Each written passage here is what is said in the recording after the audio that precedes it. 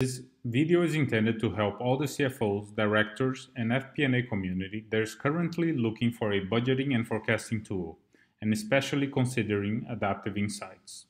The goal of this short video is to show you how quickly and intuitive, once your instance is configured, it is to create reports.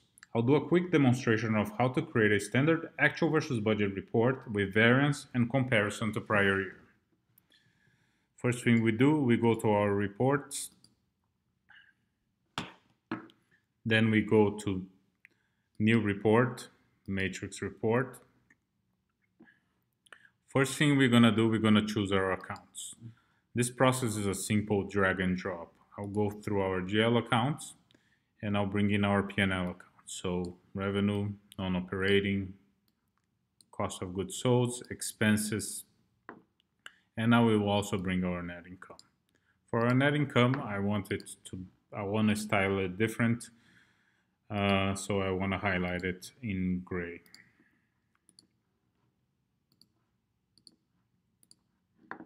Next, we're going to choose our levels.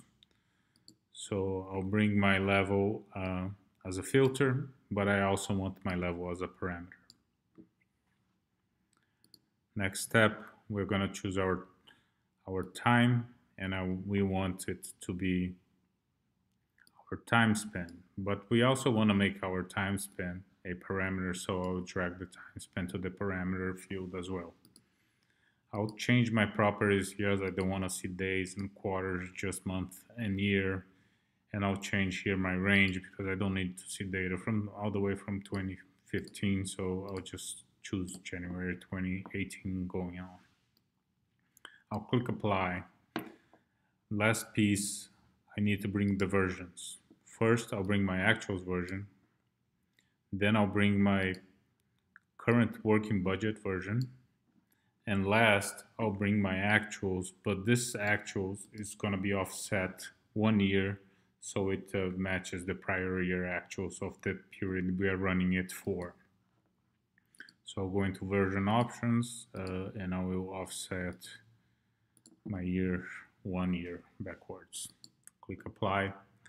Last, I will bring some calculations so it gives us the variance between actuals versus budget and actuals versus prior year actuals.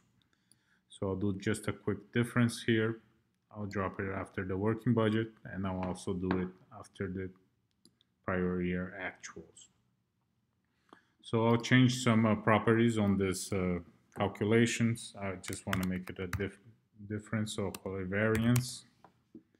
Click apply. And then I'll change this as well to be prior year.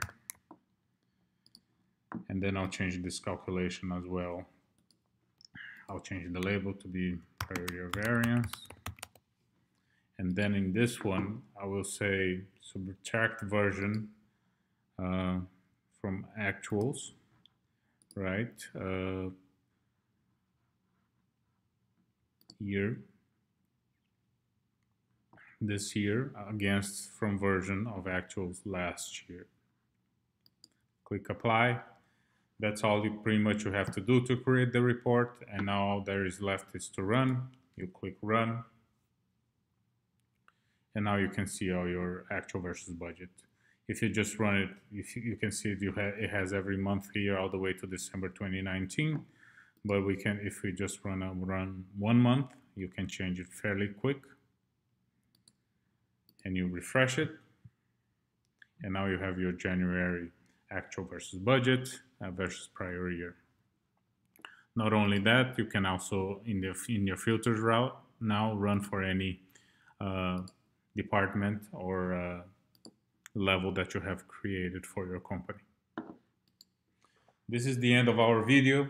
Hope this video demonstrated how easy and intuitive reporting is in Adaptive Insights, and help you in your decision-making process of a new budget and forecasting tool. Enjoy your day, and thanks for watching.